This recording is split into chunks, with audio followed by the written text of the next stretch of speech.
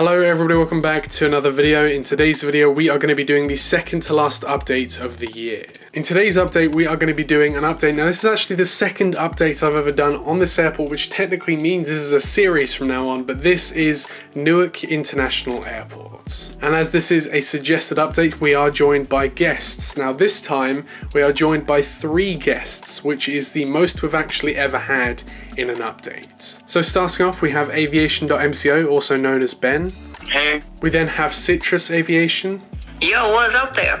And finally, we have MileHighAviation, also known as Preston. Hey guys, what's going on? All of these guys do indeed have sub goals. Both Ben and Citrus do have a sub goal of 1k by the end of the year, and MileHigh has a sub goal of 3k by the end of the year. So if you would be as kind enough to maybe just check out their channels, I'll link them at the end of the video and in the description. If you think they deserve a subscription, then maybe you can subscribe, but without further ado, we're just going to get on with this update. Here we have a British Airways Boeing 787-9. This will be departing out to London Heathrow. And then next here we have a United 787-9 in the new livery. He's just taxiing out to the runway for a flight out to Tokyo Narita. And starting off in Terminal A for the Newark Liberty International Airport update, here we have a United Airlines CRJ550. It's going to be heading out to Bangor, Maine. And if you're wondering why United has aircraft at Terminal A, is because Terminal C, where United is primarily at, the only regional flights that are there are the E-jets, like the E170 and the E175. The other CRJs and the E145s, they're out of Terminal A. It's because of the gates, they're like smaller and they're like well equipped for smaller flights like that. Next up, we have this United CRJ550 operating as a Dash 700 because they don't operate outdoors yet. This guy will be heading out to Montreal in the beautiful country of Canada. For all those of you who are very sad about your candidate losing, feel free to move to Canada on this flight. They've got great winters there. Next up we have United Express CRJ550. This will be heading out to Burlington. And next here we have a United Express -8200. Of course these are retired, these are long retired. These actually retired back in January of 2018, so almost an entire 2 years ago. The reason why I have these in this update is I've made it a point that I'm going to include these in any United Hub update that I do, so that includes Washington Dulles, until Gemini Jets or somebody releases either a CRJ200 or an ERJ145. But this particular -8200 is going to be heading out to Grand Rapids, Michigan. And to finish off the regional section for Terminal A, we have a United Airlines Q200 heading out to Madison, Wisconsin. Right here we have a JetBlue Airbus A320, very gorgeous livery, and this will be heading out to Orlando in about 40 minutes. Next up here we have a JetBlue A321. He's just getting loaded up for a flight out to San Francisco. And next we have a JetBlue Airways Airbus A321 with service to Los Angeles. Los Angeles, San Francisco, and I believe San Diego are part of JetBlue's new like they have mid-service on those flights. It's from JetBlue's Newark Focus City expansion that happened earlier this year. Next up, we have this beautiful Air Canada E170. This is the stressed E170 with the older winglets. Gemini Jets, get that right. And this guy will be heading out to Toronto or CYYZ. Right here we have a American Eagle CRJ700. This just arrived in from Chicago O'Hare. And next up here we have an American Oneworld 737-800. He's just getting catered up for a flight out to Dallas Fort Worth. And to finish off Terminal A, we have an Alaska Airlines Boeing 737-800 in new livery. It's going to be heading out to Los Angeles, California. Terminal A was completed in 1973 and it has 4 levels. Terminal A handles only domestic and Canadian flights served by JetBlue, including flights to the Caribbean, Air Canada, Air Canada Express, Alaska Airlines, American Eagle, and United Express ultra short haul flights. In Terminal A, ticket counters are on the top floor, baggage carousels are on the second floor, and parking is on the first floor. There's one United Club in Terminal A's second concourse. Gates and shops are on the 3rd level. Terminal A is the only terminal that has no immigration facilities. Flights arriving from other countries cannot use Terminal A, except countries with U.S. Customs clearance like Canada. Although international flights depart from Terminal A, like flights to the Dominican Republic. Terminal A has 3 concourses, and they are all not connected together post security, so you'll have to re-clear security to go to another concourse. Alright, starting off here at Terminal B, we have this gorgeous Spirit A321 who will be heading out to Atlanta Hartsfield Jackson International Airport. Next up, we have a Spirit Airbus A321. This will be heading out to Cleveland. And next, just getting fueled up, we have a Sun Country 737-800 in the old livery. He's going to be heading out to Minneapolis. And next we have a Frontier Airlines Airbus A320. It's getting ready for its flight out to Denver. Next up, we have this gorgeous Delta 737-900 in the CE Woman livery. He will be heading out to Atlanta Hartsfield Jackson International Airport, or my amazing airport. Right here we have a Delta Airbus A321. This just pulled into the gate from Salt Lake City.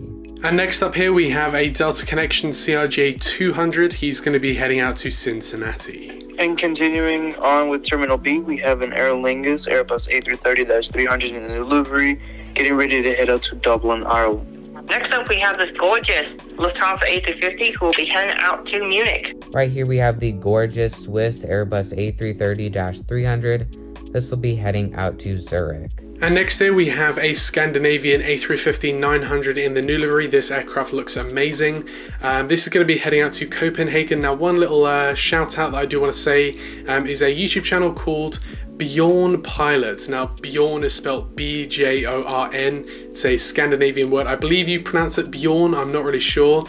But he's called Bjorn Pilot. And he's a pilot for Scandinavian on the A350 and A330. I've been watching his videos. He's got around 50,000 subscribers, and he makes very raw videos on board the A350 and A330. They're really interesting, and so if you haven't seen him, I would definitely recommend checking out his channel. As I said, he flies the A350 from Newark. He's made quite a few videos from Newark in the A350 and A330, and even going back to the A340 as well. So if you haven't seen him, I would definitely recommend his channel. And next up we have an Austrian Boeing 767-300 getting ready for its flight out to Vienna, Austria. Next up, we have this Turkish Airlines Boeing 787-9. He'll be heading out to Istanbul, and this is to be a brand new route that will be starting January the 1st, 2021. So it's very awesome to see Turkish Airlines add Newark service to the network. Right here we have the gorgeous Cathay Pacific Airbus A350-1000, which will be heading out to Hong Kong. Unfortunately, both the Newark and Washington Dulles route will be cut due to money problems and the coronavirus. So it does really make me sad to see that the coronavirus is affecting so many routes and airlines. So yeah, my prayers go out to that airline. And that concludes Terminal B.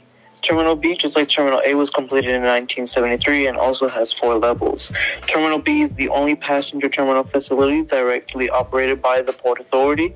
Terminal B exclusively handles foreign carriers and also handles flights from the Caribbean through JetBlue. Other carriers such as Delta, Delta Connection, Sun Country, Elite Airways, Allegiant Air, Frontier Airlines, and Spirit Airlines flights, and some of United International arrival. Some international carriers are Aer Lingus, Air China, Air India, Austrian, Avianca, British Airways, Cathay Pacific, and Did, where they serve El Al, Emirates, Eurowings, Ethiopian, Eurowings, Icelandair, Lufthansa, Porter, Swiss, TAP, and I think Virgin Atlantic also used to serve Newark.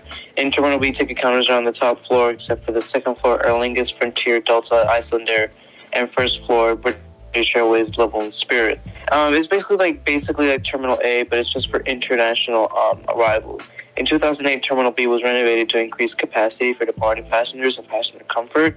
And in 2012, Port Authority Executive Director Patrick Foyer said $350 million will be spent on Terminal B, fixing a bunch of the stuff that passengers have been complaining about, which is pretty cool. And starting off here in Terminal C now, we've decided we're going to approach this terminal a bit like Denver, how we kind of took a type of aircraft each. So I'm going to be taking all of the E-Jets, Preston is then going to be taking all of the 737s, and then Ben is going to be taking the 757s and 767s, and then Citrus is going to be taking the 777s and 787s. But starting off here, we have a United Express E170. He's going to be operating a flight out to Kansas City. Behind him there, we have a United Express E175 in the old livery. He's going to be operating a flight out to Charlotte. Pushing back here, we have a United Express E175. He's just about to head out to Portland, Maine. Then the aircraft that's in focus now is a United Express E175 in the new livery. He's going to be heading out to Washington, Reagan. In the middle there, we have a United Express E170 in the old livery. He's going to be operating a flight out to Dallas, Fort Worth. And then at the end there, we have another new livery, E175. He's going to be operating a flight out to Columbus. And then finally here, just taxiing, we have a United Express E175 in the old livery. He's just arrived in from Milwaukee. Next up, we have a United 737 MAX 9. This will be heading out to Houston Intercontinental. It is very exciting that the FAA and Boeing have been working very hard to get the MAX back in the air, and that the United States just released a ban on it. So it is very exciting to see the MAX back in the skies. Next up, we have a United 737-800. This will be heading out to Austin. Next up, we have a United 737-800. This will be heading out to Cleveland. Then right here, we have a United 737-800 heading out to Fort Lauderdale. Right here, we have a United 737-900. This will be heading out to Las Vegas. Then we have another United 737-900.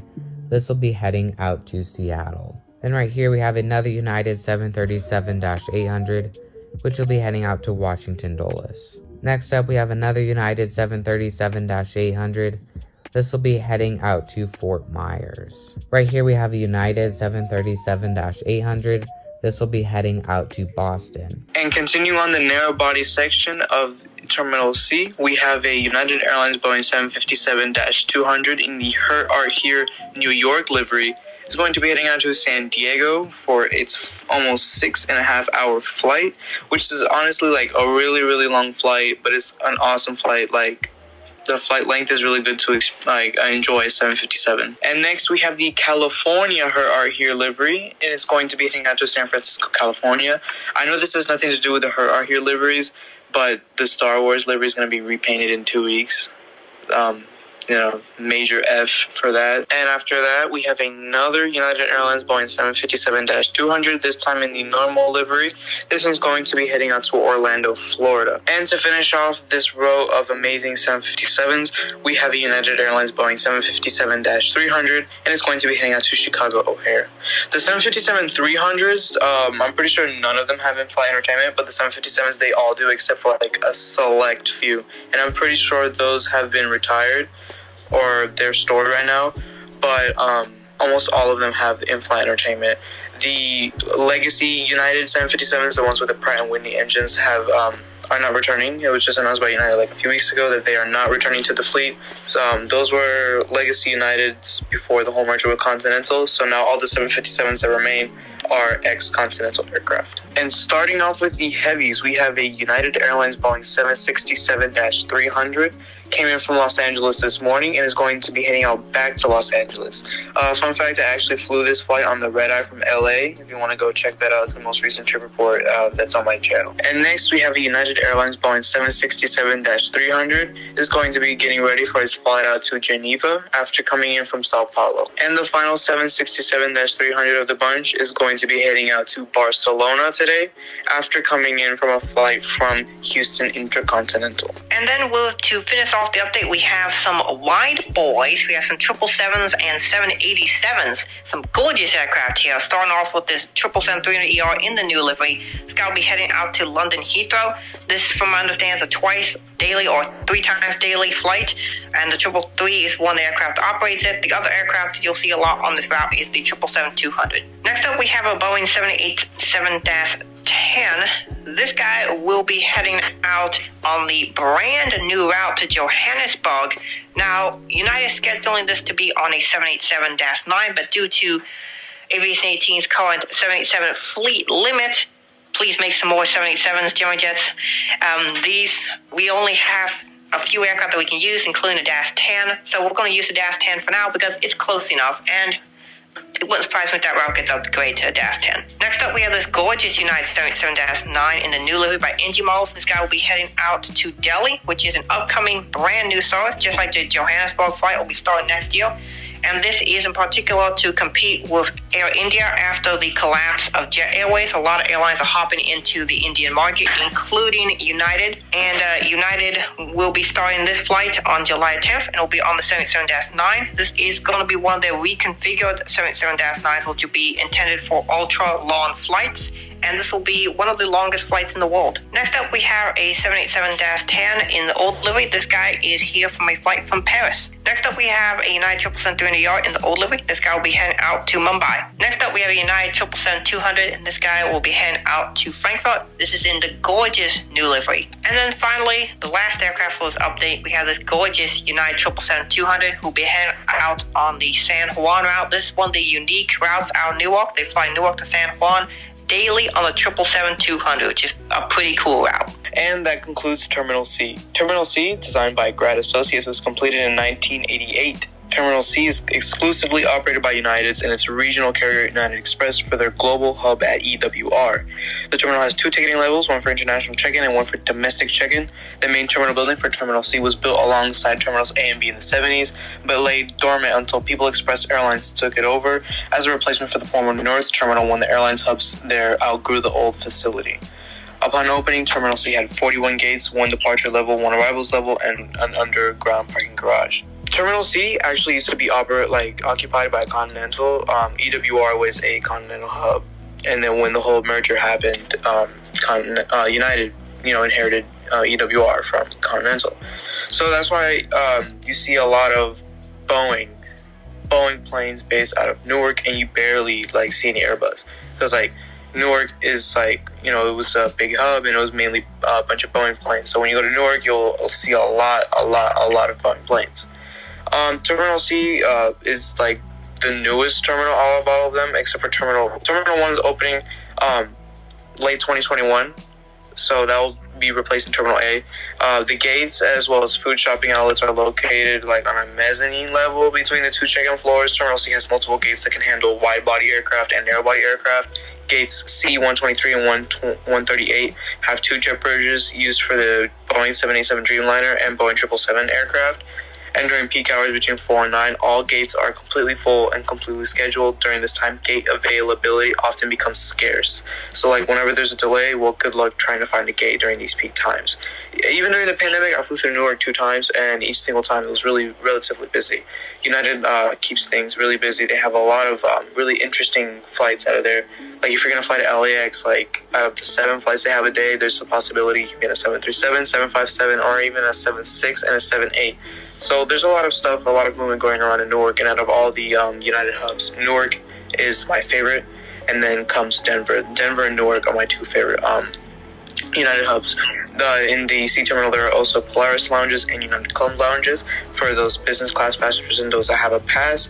Overall, it's a pretty amazing terminal. I prefer Terminal C out of all the terminals in EWR. And so yeah, that does conclude this update of Newark Liberty International Airport. I hope you did enjoy. Again, I will give it over to both Citrus, Ben, and also Preston to kind of conclude the update.